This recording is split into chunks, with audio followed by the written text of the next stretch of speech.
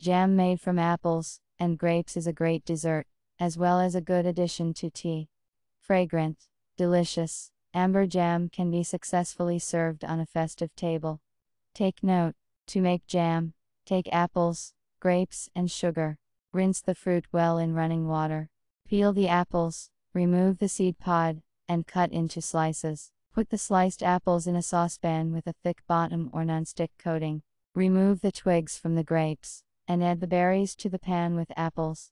Cover the fruit with sugar. Pour water and gently mix the fruit with sugar. Put the pan on the stove, turn on the heat. After 7-8 minutes, the sugar will begin to melt. Cook the jam on a slightly lower than average heat for 15 minutes. Then turn off the stove, and let the jam cool down. And boil again for 15 minutes. The second time, cool the jam, and cook again for 15 minutes. In total, you cook the jam 3 times for 15 minutes. Cook the jam on a slightly lower than average heat for 15 minutes. Then turn off the stove, and let the jam cool down. And boil again for 15 minutes. The second time, cool the jam, and cook again for 15 minutes.